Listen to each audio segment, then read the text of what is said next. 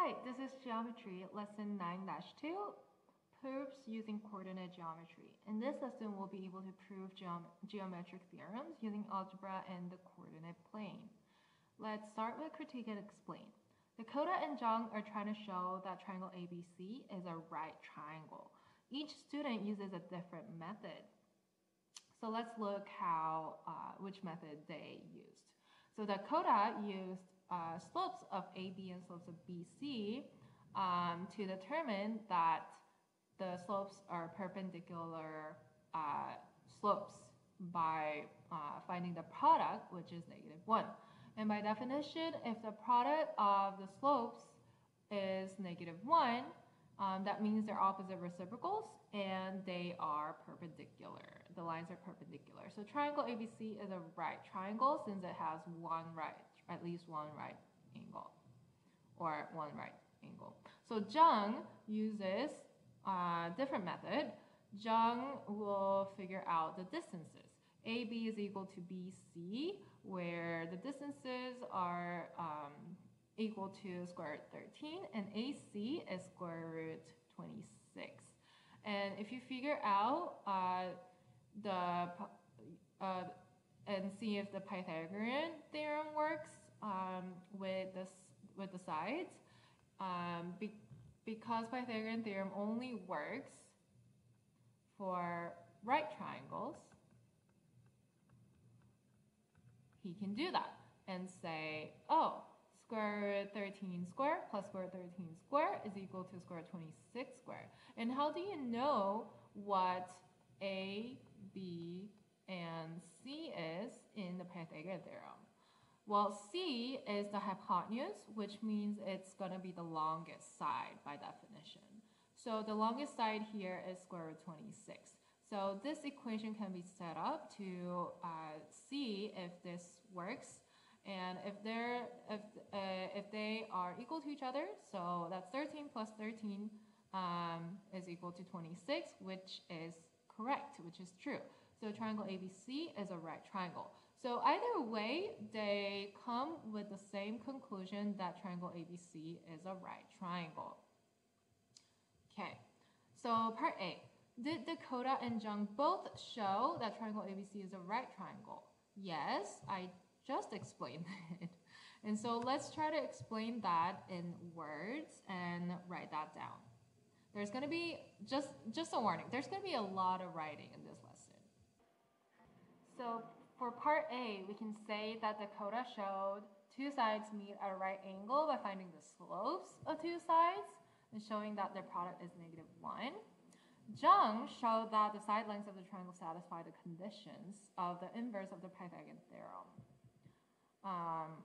And part B, if the coordinates of triangle ABC were changed to 2, 3, 5, 5, and 7, 2, how would each student's method change? Well, they would use the same method, but how would the work be different, right? You just have to plug it in different ways. So using the new coordinates, you can still figure out the slopes of A, B, and BC. You can still figure out the distances of A, B, BC, and AC using the same equations, and you can compare them to see if the slopes are perpendicular by looking at their product, which may equal to -1, and in that case, that would be perpendicular, which means it has a right angle, and if it has a right angle, then the triangle is a right triangle.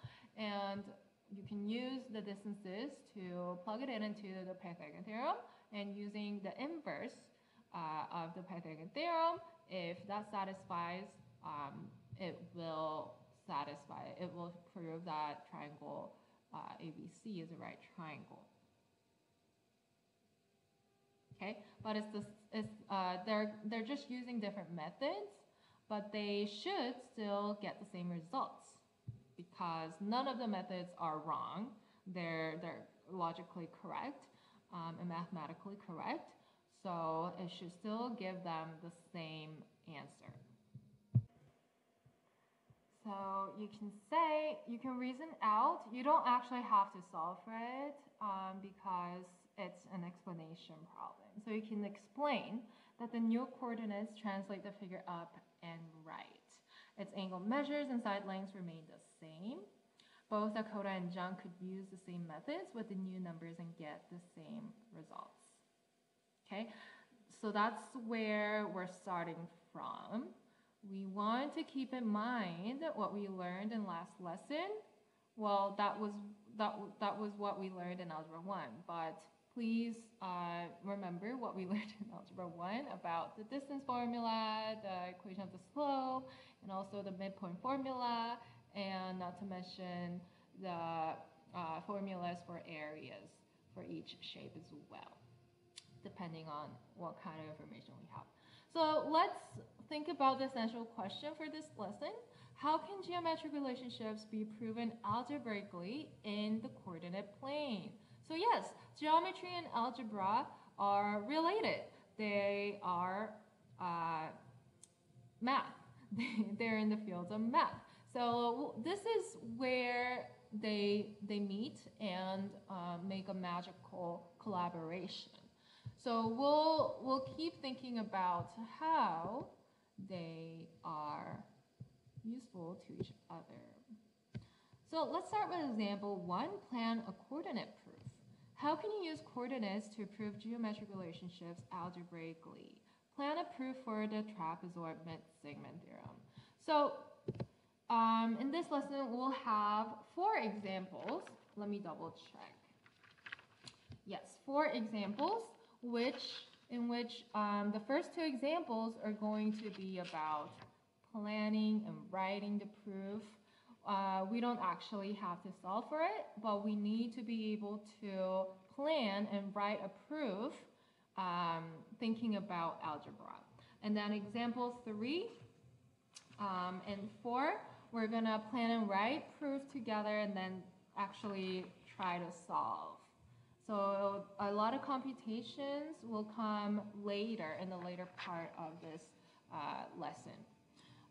But we're gonna start with planning, how to plan and how we can start thinking that way.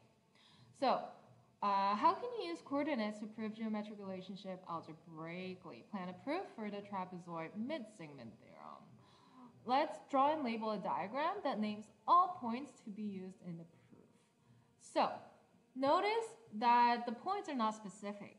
We are assuming that if we plan a proof for any values of x and y for each point, but they're different points that make the shape and make a plan for a proof that works, it will work for any coordinate point, okay? So it is easier to make one of the points, place one of the points in on the origin so that it's just 0, 0, and that doesn't have to change, right? But at least one point could be easy, right? And then the other points, we're gonna say relative to the origin, B is gonna have a certain value of A and certain value of B so that it lies approximately here. It doesn't have to be. C is going to be another value of C, but it has the same Y value of B. So we can write the same variables for the same number. Okay, you see that? And then D could be it could be another different value for X, and then it's gonna have 0 for Y because it's gonna lie horizontally with the origin. Okay, now we have a trapezoid, right? So the points don't have to be exactly in this way, but this is an example of a trapezoid, right? For any values of A, B, C, and D. So this should work in a plan, as an example in a plan. So we're gonna set parallel lines horizontally so that we can simplify the computations. We don't have to make it harder. So yes, if you can simplify your steps and your planning and your proving, then do it. But when you cannot simplify and you simplify, that could be a problem. But in this case, it's fine. We're going to restate the trapezoid mid-segment theorem. Do you know what trapezoid mid-segment theorem is? Well, that's why we have restated it in the textbook. So the theorem says the mid-segment of a trapezoid is parallel to each base, and its length is 1/2 the sum of lengths of the bases. That's what the trapezoid mid-segment theorem says. Okay, so we want to restate that so that it's easier to prove. So how are we going to prove it? So parallel to each base, algebraically, that means the slopes of AD and BC are going to be the same, right? Because those are our bases in this graph. And its length is 1/2, so the mid-segment. So mid-segment is a segment in the middle, right here. That is the midpoint of AB and midpoint of CD, okay? Is 1/2 the sum. So the length of this is 1/2 the sum of lengths and the bases. So you add the length and bases together, so AD plus BC, and you divide it in 2. And that is our line EF. So we want to plan it to show that the mid-segment is parallel to the bases. We want to figure out the slopes, right? And we want to show them that the slopes are equal. So using the coordinate points for E and F, we can use the midpoint formula to figure out the coordinate points for E and F, and then use the slope formula to figure out the slope of E and F. And then you can compare the slopes for BC and AD and see if it is 1/2 the sum of the lengths of the bases. Okay, so that is a plan. You don't actually have to solve it in example 1. So let's look at try number 1. Plan a proof to show that the diagonals of a square are congruent and perpendicular. You want to plan it. So you can explain it using what kind of algebra we're going to use, what kind of method we're going to use, what do we need to prove. Okay, so first you may have to gather information and see what you can prove, how you can show using algebra, and then explain that and say, oh, if this is that and that is this, then this is true. It is congruent and perpendicular. Okay, let's see if you figure that out by yourself, and come back when you think you have the answer. Okay, are you ready? So you can just follow the steps from example 1. So first, we drew some possible points on a coordinate graph, right? So you can draw a square on a coordinate plane as well, where you can have a vertex A at the origin, and then you can have a vertex B where it's on the same x value, right? And then but your height is different, right? And then C could be any number, right? But it has to have the same height as B.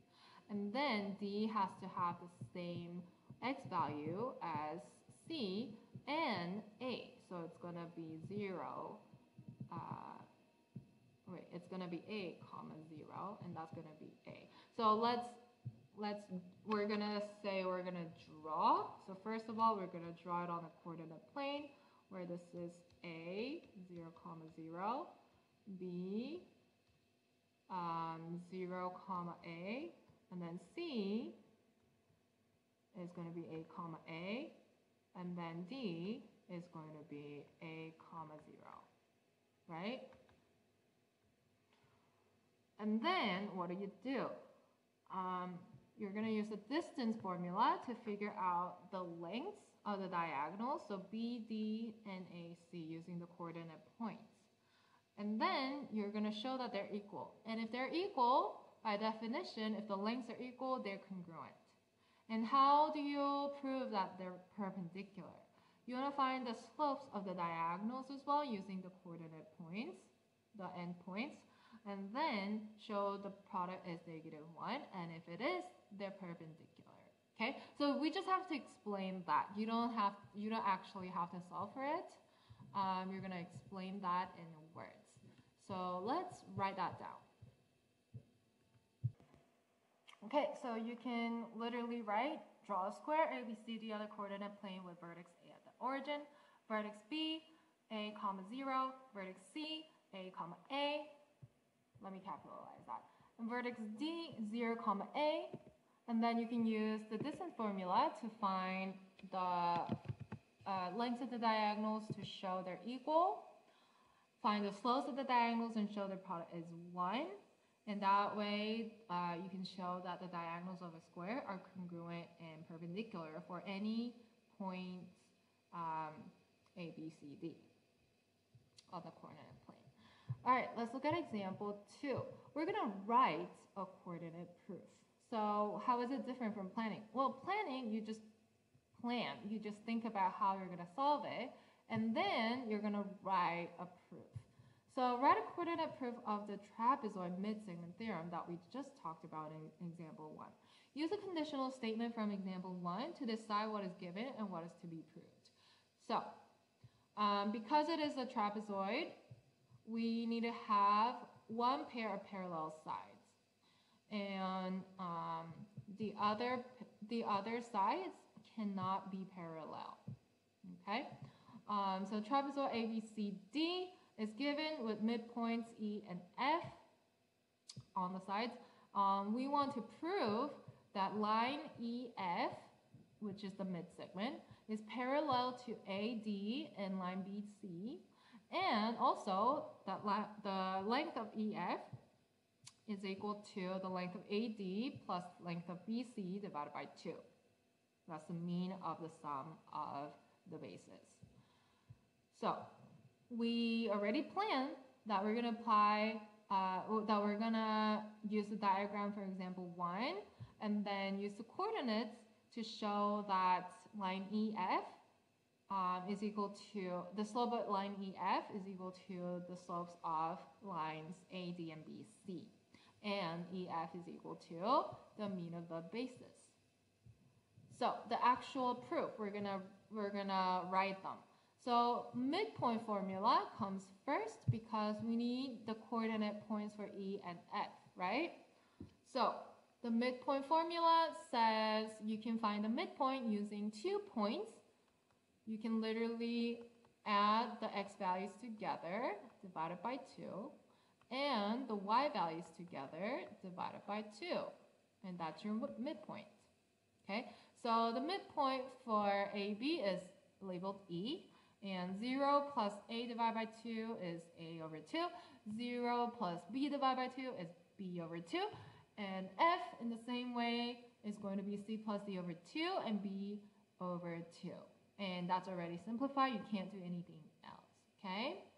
Step 2, we want to figure out the slopes for A, D, B, C, and E, F. Since they're all horizontal, we know that they're all going to be 0, right? Because we have the same values for E and F in the y values. We know that they're at the same height. They're both going to be at the height of B over 2.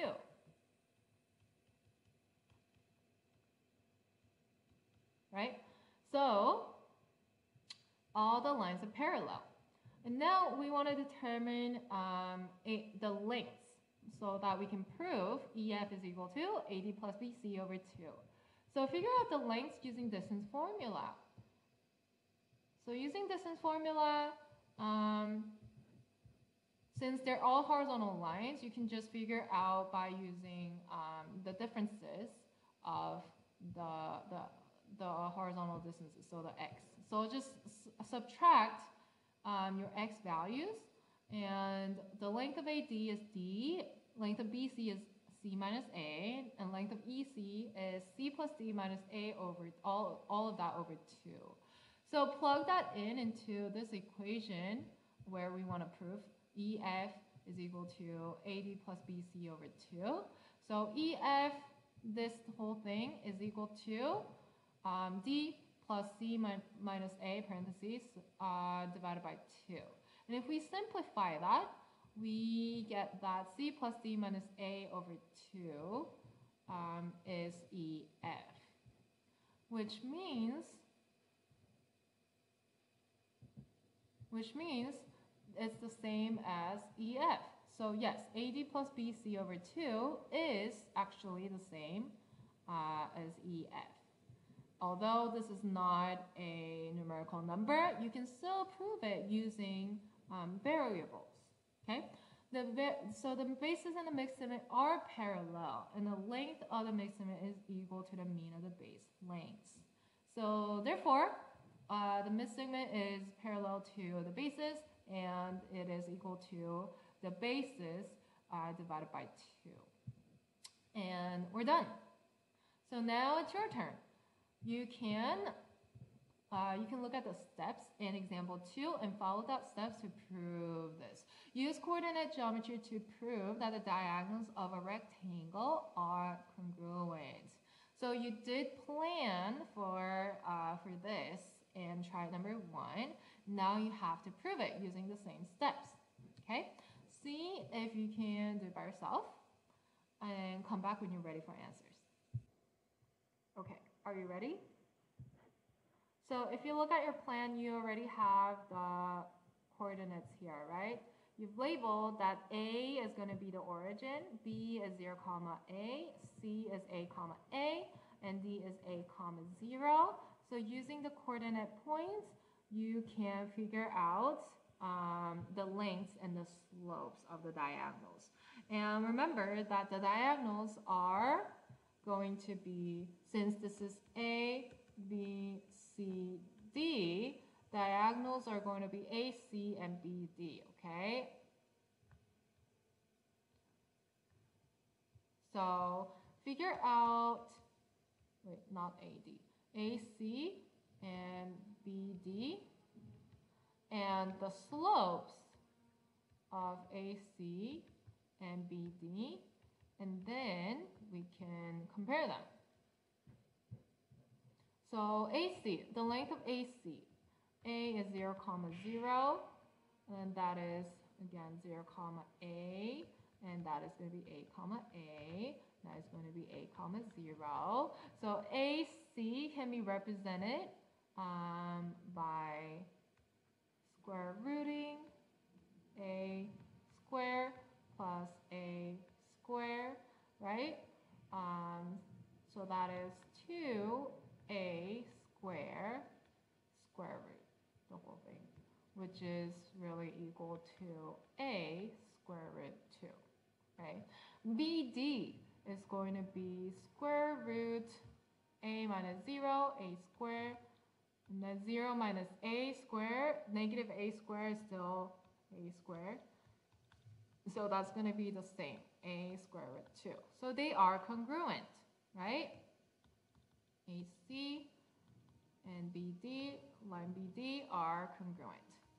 And let's figure out the slope using our coordinate points here.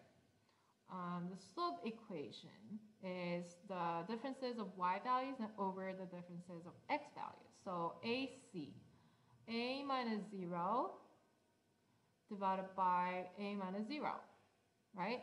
So that's going to be A over A, which is 1. And then BD is going to be negative A over negative A, which is going to be 1. So, wait, never mind.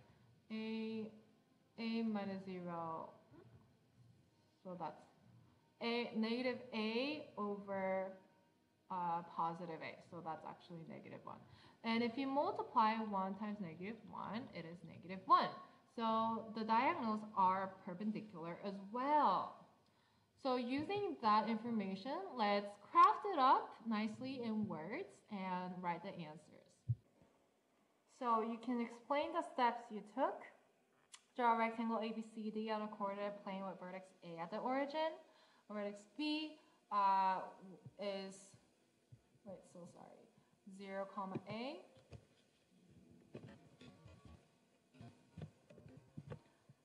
And vertex C, A, comma A, because the square needs to have the same lengths for each side. And then vertex D, A, comma 0. And length of AC is going to be square root of A squared plus A squared, which is equal to A square root 2, which is also equal to BD. And the diagonals have the same length and thus are congruent. And also, wait, did they say we need to prove that it's perpendicular? Oh, we did an extra step, but yeah, that's going to be perpendicular as well. But you can stop there since they only ask for the congruency. All right, example 3. Plan and write a coordinate proof. And now we're going to do it together, all at the same time. We're going to write a coordinate proof of the congruency of median's theorem. So what is the median's theorem? If you're given triangle ABC with medians AD, BE, and CF, you can see that the medians represent one vertex to the midpoint to the opposite, on the opposite side of the vertex. So C to the midpoint of AB, B, which is our vertex, to the midpoint of AC. Okay, so those are called medians. And the median's theorem says that medians are congruent at point P such that AP, so this is P, this point is 2/3 of the whole thing, the distance from the vertex to the midpoint, AD. And so same for BP is equal to 2/3 of BE, CP is equal to 2/3 of CF. And so you can plan to say, how can we prove when we're given these are medians, right? We're first going to draw and label a triangle in a coordinate plane with some variables. And then you're going to use midpoint formula to figure the midpoints out for each side. And then you're going to draw the medians and locate a point of intersection. And using algebra, you can figure out the point or intersection. But first, you have to write the equation of the lines for at least 2 lines, and then solve for the x and y variables for the solution. And then, so systems of equations will give you the coordinates of point P. And then, finally, you can find the distance from point P to each vertex to figure out if it's true. Okay, so this is going to be a long proof, but using algebra, it is possible. So first, draw a triangle, and we're going to label it 2A to B and 2C 0. Why do we add 2 there? You'll see how it simplifies later. But if you didn't know, you can change it later as you write the proof later. But you'll see that multiplying by 2 for your constants is going to simplify your proof. And then you're going to find the coordinates of DFE, because if you find the midpoints, instead of dealing with fractions, you might want to deal with the nice little whole numbers. So A plus C comma B, C comma 0, and A comma B would be our midpoints. Okay.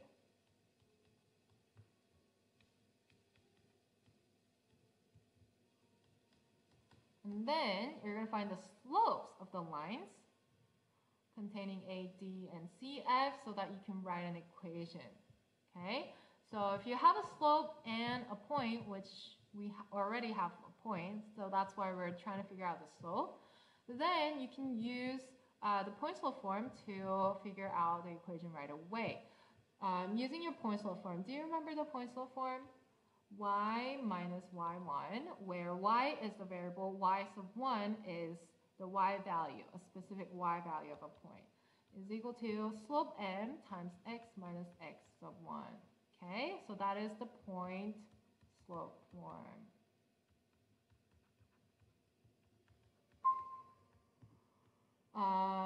And so if you plug it in using the slopes that you figured out and the coordinate points that you figured out, you will see that the equation for CF is equal to bx over a minus 2c minus 2bc over a minus 2c. That looks complicated. That's okay. You don't need to simplify any further. Equation for AD is simpler than that, bx over a plus c. Okay, and then you're going to set the expressions equal to each other using substitution. So this part, this expression is equal to this expression, and then you can solve for y, and then you can substitute that into your equation and solve for x, right? And then you'll get x is equal to 2 times a plus c over 3. Right? And then,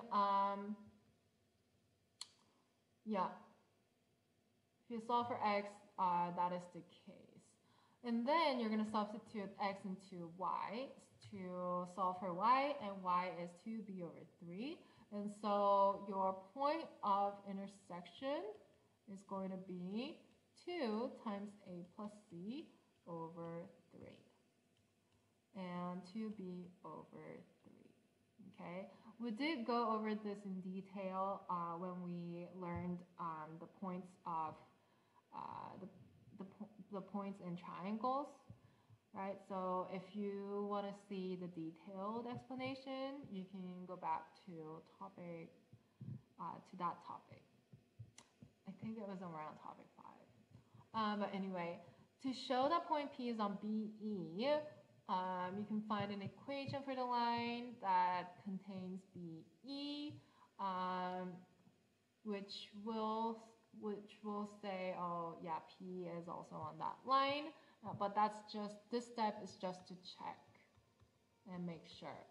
As long as you have 2 equations and figure out the point of intersection, that should be intersecting all the other medians. And then you're going to complete the proof.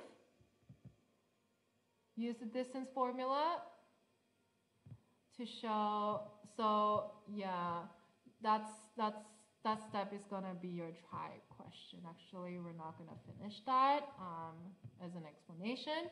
But now it's your turn. We set it up already, so we're almost there. We set up all the things for you. And now let's see if you can finish the proof. To complete the proof in example 3, use the coordinates to show that AP, BP, CP are equal to 2/3 of AD, BE, and CF. Pause the video, come back when you're ready for answers. Okay, are you guys ready? So everything's set up. You just need to use coordinate points to prove that these equations are true. So whatever you figure out for AP and AD, BP, BE, CP, and CF, those are the lengths, right? You just plug it in there. So now that we have the coordinates, we can just figure out the lengths first and then plug it into that equation to see if that's true. So first of all, AP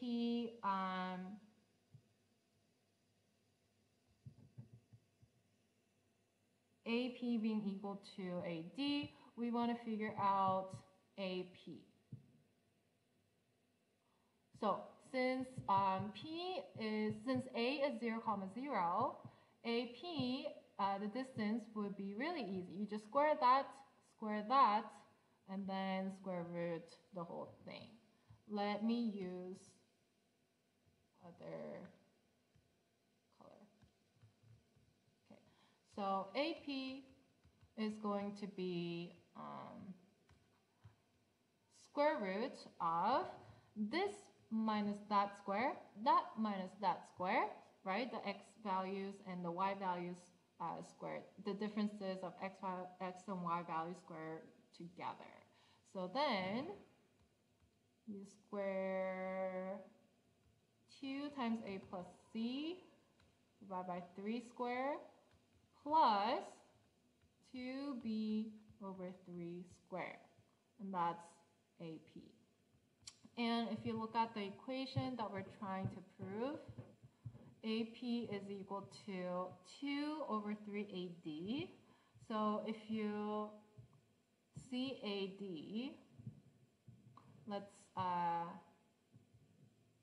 let's figure out AD as well.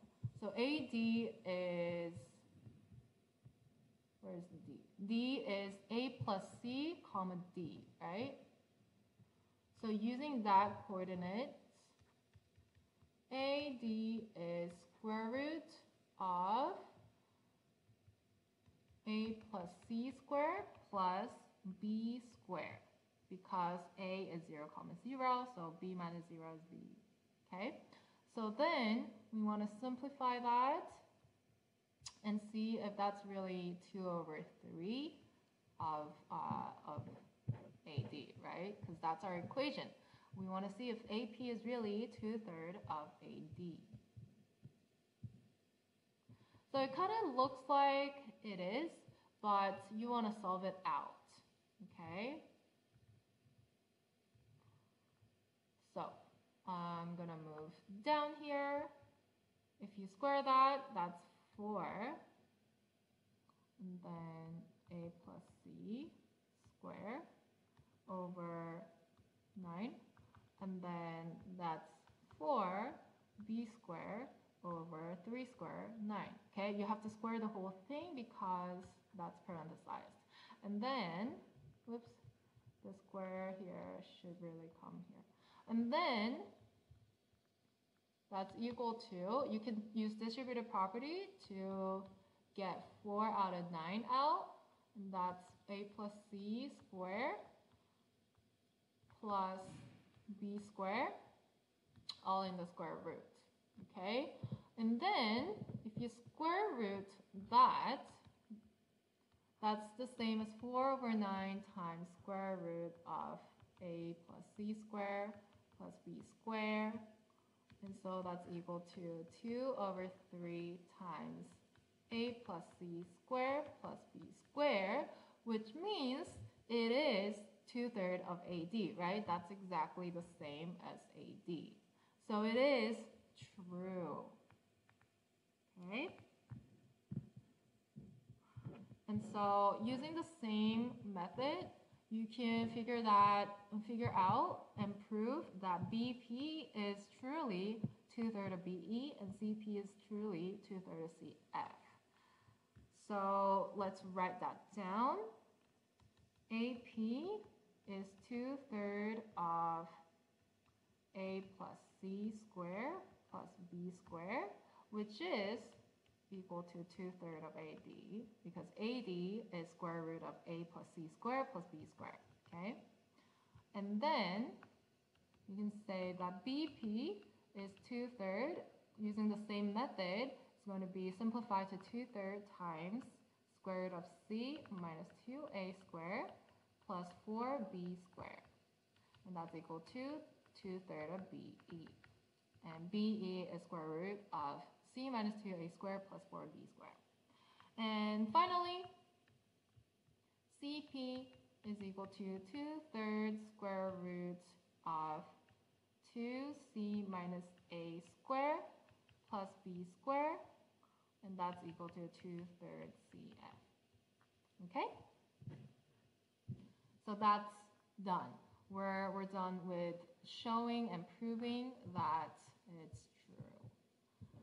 All right, now this is your last example, example 4. Use coordinate proofs to solve problems. The interior designer wants the center of a circular fountain to be equidistant from the corners of a triangular lobby. Where should he place the center of the fountain? So now we have a real-world example of where we can use this in a real life. Now we see a triangular fountain, right? This is a triangular lobby. We want to find the center of circular fountain to be equidistant from the corners of a triangular lobby. So where should he place the center?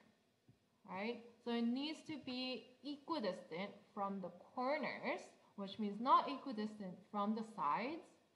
It should be equidistant with the vertices, right? So it should be equidistant to A, B, and C, where A could be 0, 0, B could be A, B, and C could be C, 0. And so let's plan how we can prove and how we can figure this out. Because the center of the fountain should be the circumcenter of the triangle by definition, we know that perpendicular bisectors make the circumcenter of the triangle, right? And the property of the circumcenter is that it is equidistant from the vertices. And so we're dealing with circumcenters. And so in order to do that, we want to figure out algebraically perpendicular bisectors.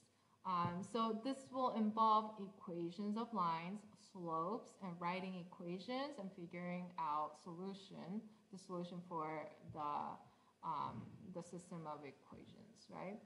So we're gonna determine the intersection of the perpendicular bisectors of line AC and AB. Okay, so we want to figure out perpendicular bisectors that bisect the lines, but is also perpendicular. Okay, bisect and perpendicular.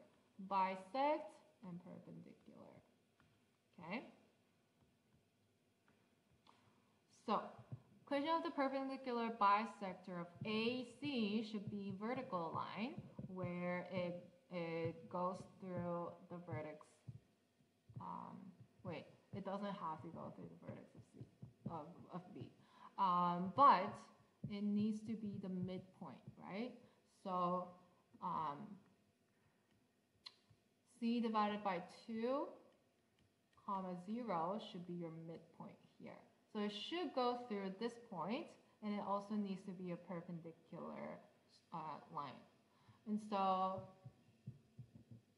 by having the slope, which is perpendicular, so that's undefined, your x is equal to C over 2 is the equation of the line here. That was easy. X equals C over 2. That's your equation of the vertical line. It's easy because you don't have a slope. It's an undefined slope. It's a vertical slope. And then the perpendicular bisector of AB should contain the point that is the midpoint, which is A divided by 2, and then B plus 0 divided by 2. So that is the midpoint of AB. And then you need to figure out the slope using the perpendicular slope,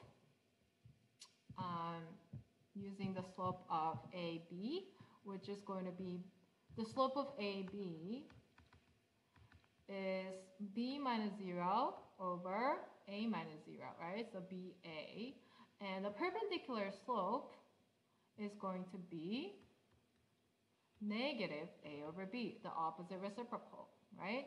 So this line will have the slope of negative A over B, and it's going to go through the points A over 2, comma B over 2, okay? So using the point slope equation, you can easily write an equation down, and then you can change this form into a slope intercept form. And then using that, you can calculate the intersection since you already have x. Because the equation literally is x equals to c over 2, your point is going to have the same x. So this point has to have x is equal to c over 2. So using that, you plug it into this equation for x. So instead of x, you plug in c over 2. Okay, you see that? And then you simplify that, which is going to say your y value is going to be a squared minus ac plus b squared over 2b. So your center of the fountain should be at the point c comma 2, comma c over 2, comma a squared minus ac plus b squared over 2b. Okay? And it doesn't have to be a nice number because we didn't have enough information, right? They gave us variables for these points, so we have to use expressions. All right, now this is the last triad of this lesson. A table has a top that is a right triangle, okay, it has the right angle, and a single support leg. Where should the center of the leg be placed so it corresponds with the center of gravity of the tabletop? Okay. Plan a coordinate geometry proof to find its location. So did you understand what this means? So this triangle is the tabletop. You usually have a circle tabletop and then 4 legs, right? This is normal table. But your table will have a right triangle table, okay? And then it's gonna have 1 leg in the middle, okay? This is gonna be a triangle table that only has 1 leg in the center, okay? And so it will be the center of gravity. So center of gravity is also known as the centroid. So the centroid is the center of gravity in geometry. Do you remember what centroid is?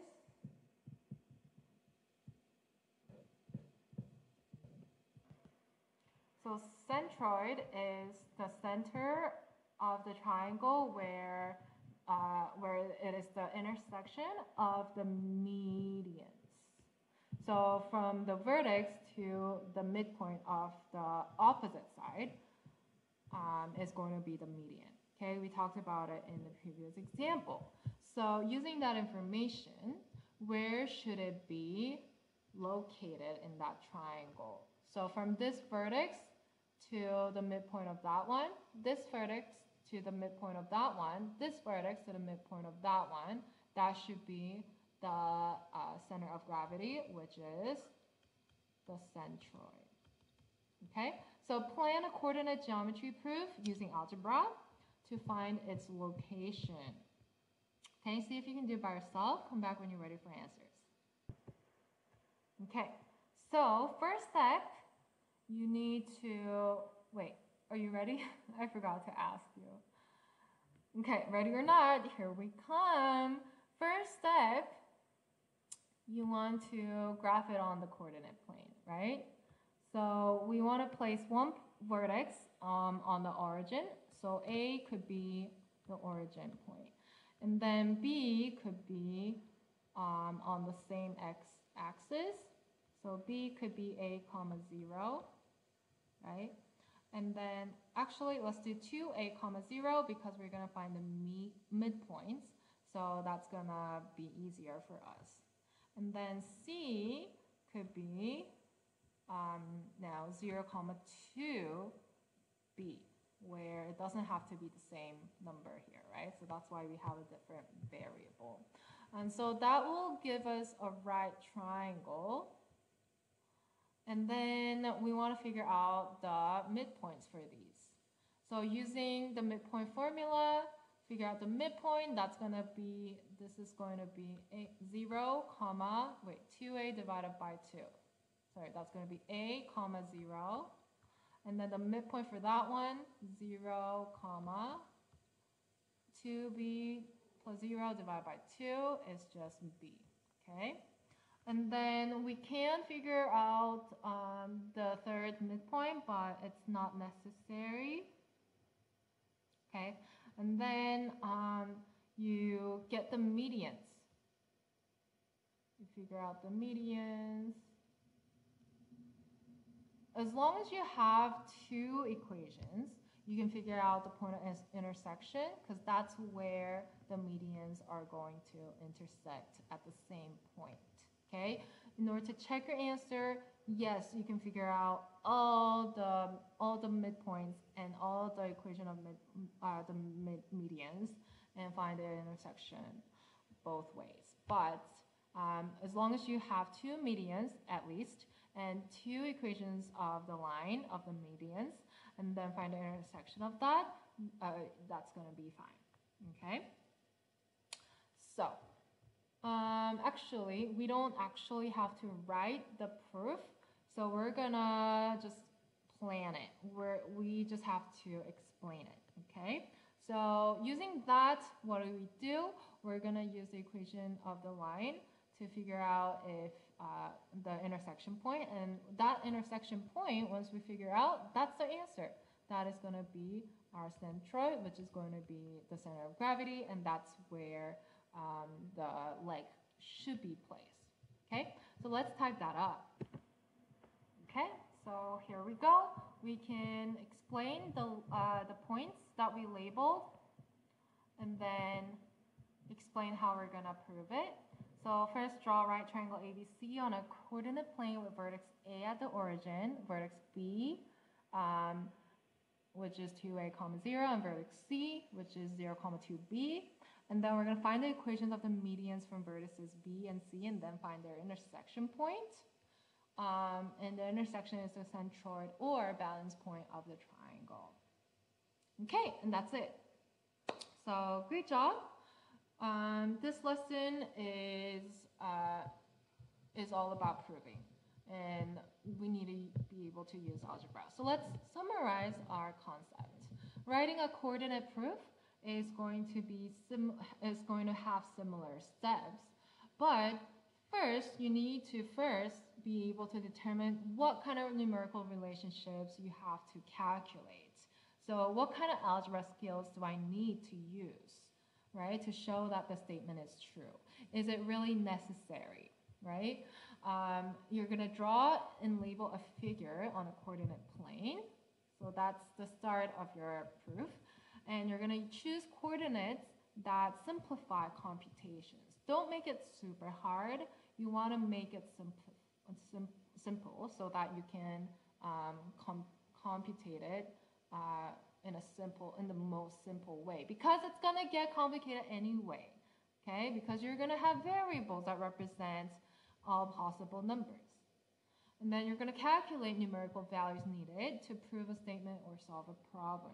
Okay, so planning is actually the hardest part, I should say, because you need to be able to see what needs to be done in order for you to do it.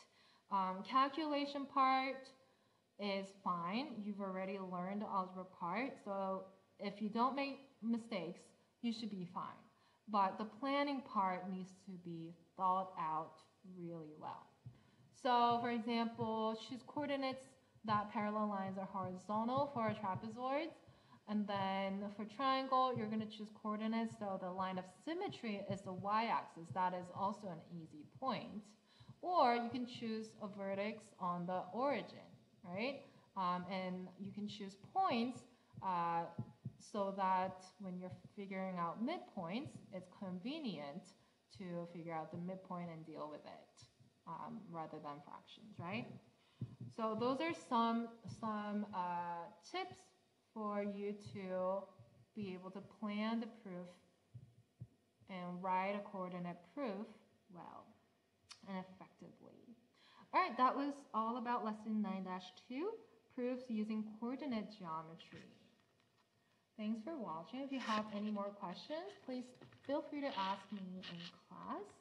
Otherwise, we'll continue with lesson 3, which is about circles in coordinate plane in the next video. Thanks. Bye.